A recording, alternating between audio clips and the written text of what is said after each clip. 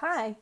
When I meet most women, by the time they're ready to talk to me about potentially coaching for business growth, they are at a state where they just don't know what to do anymore. Their brain feels really heavy and busy. They describe themselves as frazzled, scattered, definitely overwhelmed, sometimes exhausted, sometimes on the edge of burnout. And so one of the first things I often ask in a clarity call is, what do you want? And they most often don't know how to answer that question. And I really understand what that feels like. I remember when I was at that point in my first business where I had so much on my brain all the time, I didn't know what I wanted because I couldn't imagine anything being different than how it currently was. Hi, Jamie. And so when I ask a woman, what do you want? And she can't answer, I know that the first thing that she needs is clarity.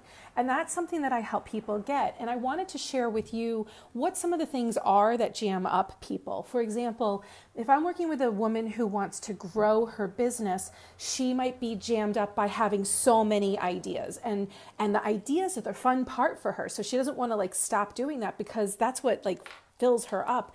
But she might want to, write a book and do a podcast and become a coach and also be a teacher. And, she might want to do a whole bunch of things with the expertise that she has because she really wants to help so many people.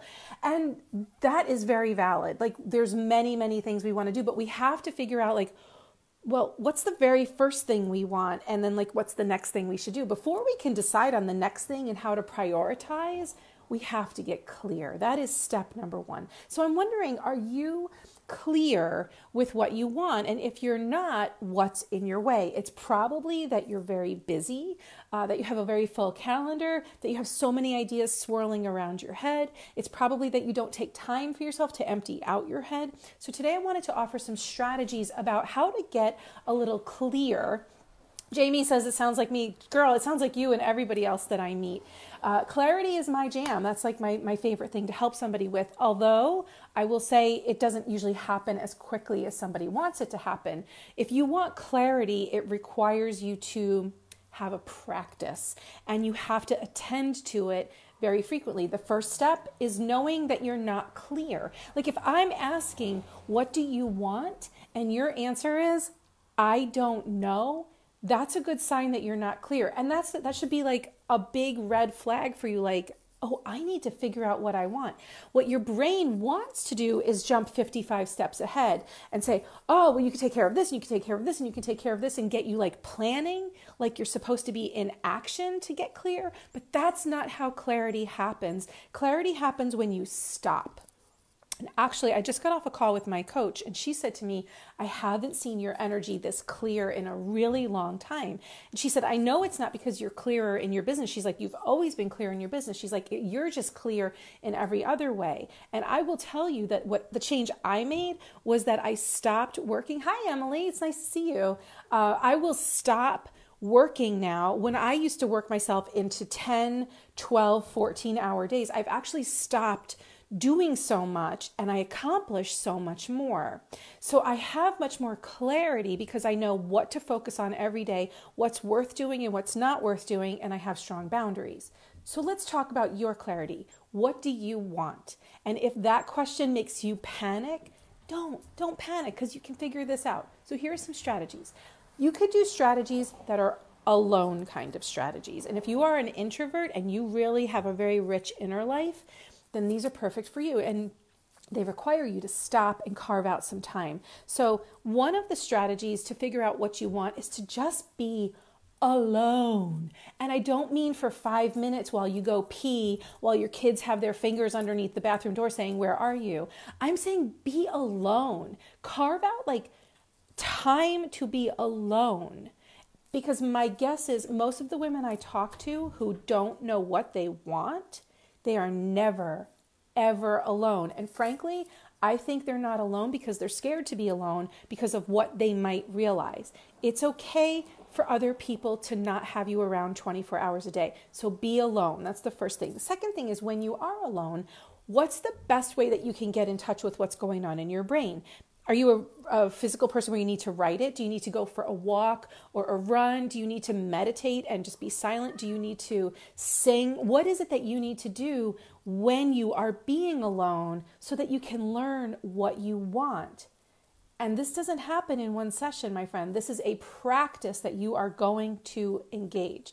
And then, of course, there's moving, there's looking for signs. Like for me, I'm always very interested when I see a same kind of bird over and over again, or the same kind of butterfly over and over again, because to me, that's a sign of something and I need to pay attention. So that's the first thing. If you don't know what you want, you have to start paying attention.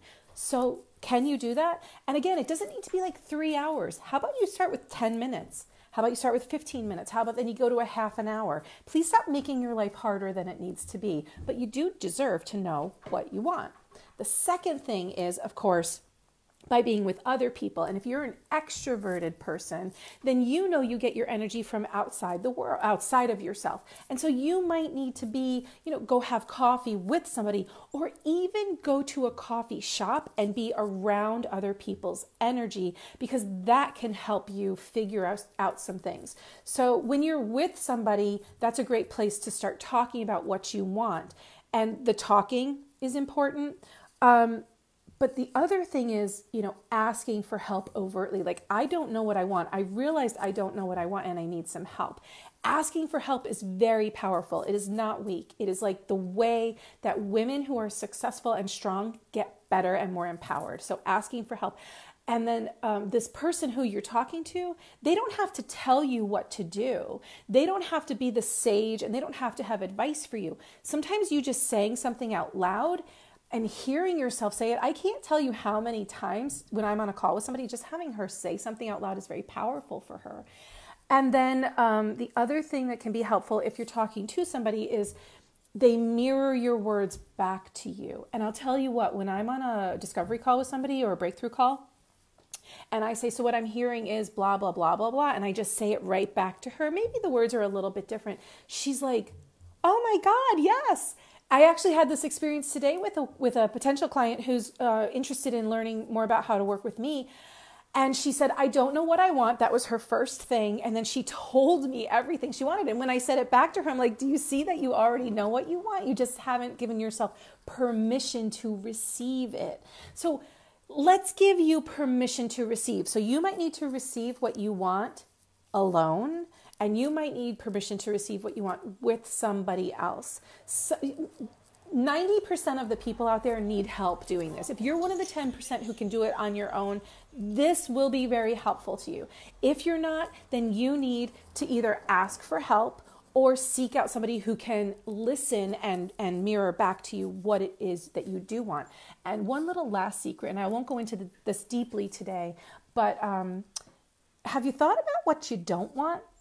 Because that's very powerful. And if you kind of just say, I know that I don't want X, Y, and Z, then you start to pull that apart. You're like, oh, maybe that means I want 1, 2, and 3 instead. So what do you want? Can you answer that question? If you can answer that question, I'd love to hear what your answer is. What do you want? And it just could be one little thing.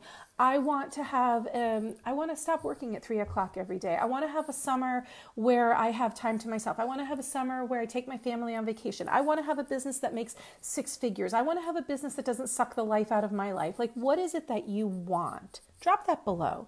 And then join me in person. I'm in Syracuse, July 17th. I'm doing a workshop called Stop Spinning and Grow Your Business. And it's perfect for you if you have a business or an idea and you want to grow your business and you've just felt really confused about what you want and how to get there. It's a $15 workshop. I will drop the link below, and it's designed specifically for women who want to take their business from here and all the ideas and the clutter and the muddle that's up here and make it real. So my name is Jen Liddy. I am a business development coach. If you like this content, come back tomorrow, because I promised myself I would show up here 30 days in a row on video. That's what I wanted to do. So talk about a scary goal. I hope that you join me. Thanks for showing up. Bye.